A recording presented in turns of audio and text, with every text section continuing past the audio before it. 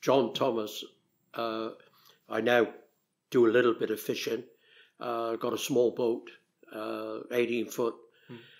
Go bass fishing and put a few pots out to catch lobsters, and also catch cuttlefish, and mainly bass fishing in the winter, catch sea bass.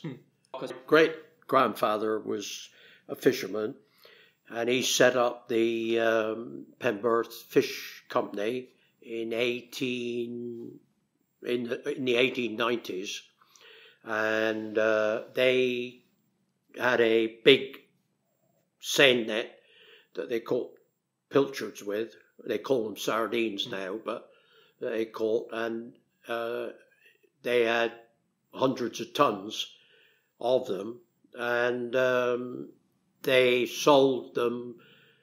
They sold their own out of it, and they had boats from Mousehole and Newlyn coming up and taking them out, and they paid so much a basket. Yep. I started down Penberth when I was about, I went to sea in the evenings and that, and with a couple of them that fished down there when I was probably 12, 13, and then started to go when I was 15, when I left school. And only part-time, because there was then no full-time. There was only 2 fishing down the cove full-time, and there was no money in fishing. When you started fishing, was this line fishing? How you explain this? All line fishing. And what does line fishing sort of entail for someone who's never? Well, it's line fishing is with a mackerel line. You got up to about 25 hooks on a line, and they're about 10 inches apart between the hooks, about 10 inches. And that's for the mackerel. And then with the bass, you've got a lure, and they've got better over the years. Initially, you had a rubber that you cut, and that turned the attraction. And then they went on and got these red gills, which are little small fish like that. And they got better at making them, and they became the norm to use them, and they've gone on. And they got better ones now. When I got early 20s, the winter mackerel fishery came here. And to start with, we went in a boat that my father had. And then we went on another chap's boat. And then we bought our own. This was my cousin and another chap. So the 3 of us bought a 33-foot boat built at Tom's Boatyard in Polruan, and we fished out of Falmouth in the winter. And what was the name of this boat? Was it the Penberth? Penberth. Boat was called a Penberth, and we fished out of Falmouth from about Christmas until April. We parted company, or we split up. Probably when I was in my mid-20s, and I had the Penberth, and the other 2, they got another boat, and then we did all right, mackerel catch crayfish in nets in the summer, and monkfish down the Lizard with nets in the spring, and so I was doing quite well, and so to get something a little bit bigger, and the boy Gary was, in his day, a big boat, 38 foot. And although the mackerel fishery was wiped out by the Scotch purse seiners, we then went on to gill netting, which it was the very start of it. No one had started, and we started wreck fishing and putting nets on wrecks. Wreck fishing was a big thing. Well, it was big because there was massive amount of fish that hadn't been fished, and we'd fish with a hand line on the wrecks, but again, a hand line, you couldn't, we have caught I don't know, 2, 3, 4,000 stone off a wreck one tide, and you go back next tide and you catch the same again.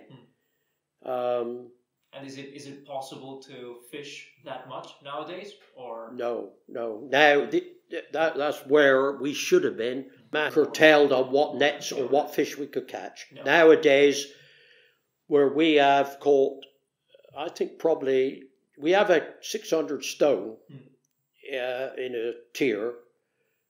We started just shooting in the daytime, and then gradually we shot overnight, and that was when we had masses of fish.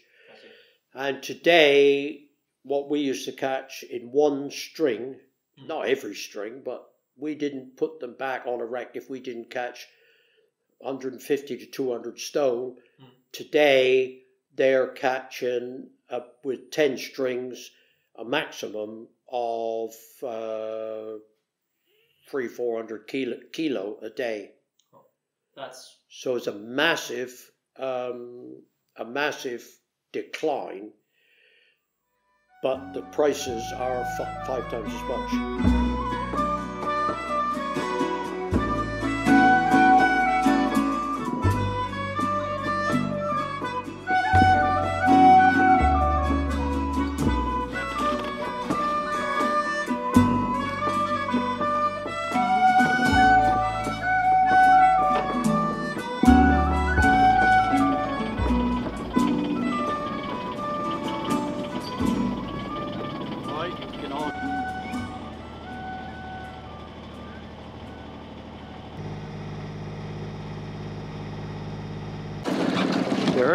There's one, look. That's what you're after, look. One small one. We'll leave him in there to see whether he'll catch another one. So that's what they're like, but they're normally about 5 times bigger than that. That there, they will have you and nip you there. See that? Yep. That there, that'll give you quite a dig. If it's a big one, he'll get hold of you. But the catching small ones is not a good sign. How deep are the pods when they're in the water? Oh, they're on the bottom. Yeah. There is about maybe here is about 6 fathom, about 40 foot. Oh. This is what happens. You see, you get several pots for none, and then you'll have a pot like this. But we did have 68 in one pot, so we couldn't get it in. Yeah. But we undo the trap hatch and get them out. They skeet ink. like a. Yeah, they shoot like a squid. Yeah. Squid is worse. Don't they try to sting you with their? No, they will with that. I didn't think that they did, but in there, it's like a hook. Yeah. Comes out, and he had me, and they're painful. They're apparently extremely intelligent. Yeah, apparently. Really intelligent. Maybe. They all die, see? Yeah. They all die. They come in here. Do they just suffocate in there? And then... No, they come in, they're like salmon. Catch a few in here, but some in there, but I got another one to put out tomorrow, so I'll maybe put that one in there.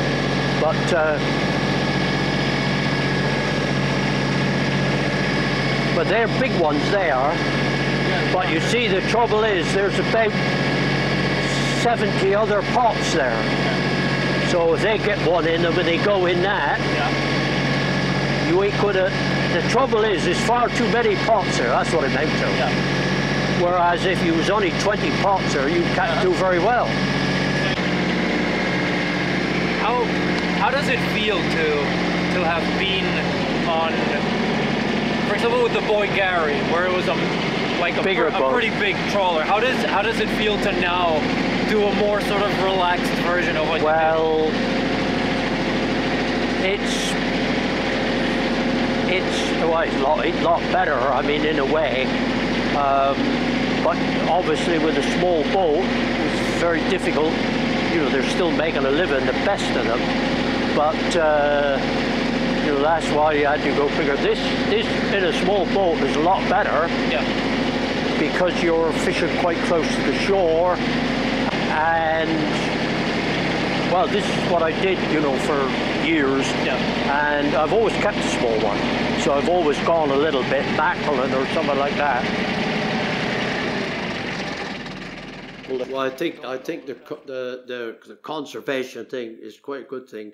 A lot of countries, Australia, New Zealand, and places like that, and Norway, and that their fishing is regulated, and they are miles ahead of what we, you know, what we were here. The problem with lots of things in setting a quota, you know, I think I said before, with those cod that came here, that we never caught any cod, and for some reason, for 2 years in the summer, where we catch one box, we catch 1,000 stone of pollock and ling, and we'd have one box of cod, and for 2 summers, if we caught 1,000 stone of fish, we had one box of pollock and one box of ling. So those cod came here from somewhere. If a fish turns up in massive quantities somewhere, you should be allowed to catch some of it. We didn't, because we haven't caught it before. We couldn't catch it. We land up something like 100 kilo a month, which is ridiculous. They have eventually, which they should have done 25 years ago, had nursery areas. It's quite simple. It's not rocket science. You haven't got to be a brain surgeon to work out that if you leave the fish breed, you'll have a lot of young ones. With anything, if you shoot the parents, you haven't got no children. They've got conservation areas up there that they can't fish in. And they were, I'm not 100% sure on this, but they probably were shut for 2 or 3 months when they come and spawn. They may have been as much as 6 months, and no boats are allowed in there. But from a small boat's point of view, if they shut off areas on the shore, if you see what I mean, and you can't fish, these are lucrative grounds. There are places where the fish come and you do catch them and go very well. If they block them off or ban you from fishing, which they tend to do in conservation areas, and the conservation areas get too much, the fishermen in small boats, who are finding it extremely tough now, will find it tougher.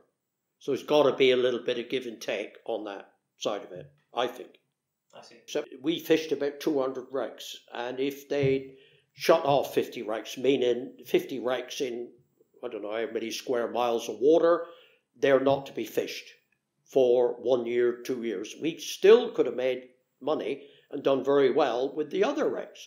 So we got 2 Nimrods up there flying around to catch people from not supposed to be catching cod, and yet they wouldn't do it. And the simple thing, if a boat was caught in putting nets on those wrecks, fine him plenty of money, 50,000, 100,000, give him one chance. If he's caught again, take his license away.